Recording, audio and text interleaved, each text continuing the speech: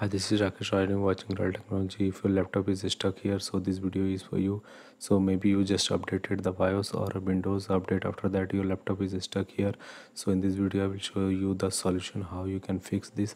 So first, you observe whether the fan sound is coming or not. Even the power LED key is glowing or not. So right now I have a HP laptop. Maybe in your case it's a different laptop. So you can follow the same step. So if it is stuck here, and you have to wait 15-20 minutes, and if nothing is moving, then you have to hold the power key for 10 to 15 seconds.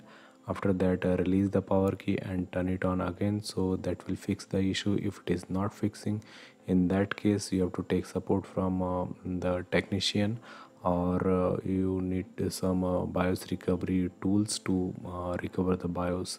So if you see, in my case it is moving, it is taking so much time, but it is updating, so and it may restart multiple time. So as you can see, it is glowing and rebooting 2-3 times. So after that it will come up. Also, you have to make sure whenever you are updating the BIOS, you have to connect the charger.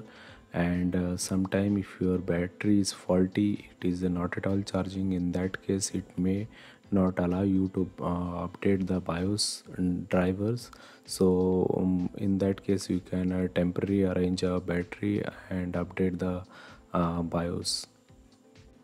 It is taking some time here, so if you are new to our channel, do like, share and subscribe to our channel, and comment below if you have any doubt, or maybe you are facing some other issues. So comment below, we will reply all the comments.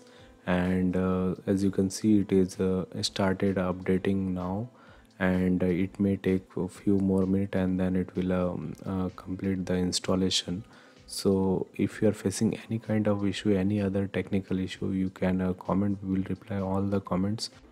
Now you can see it is finally completed after few minutes, so it is working fine now.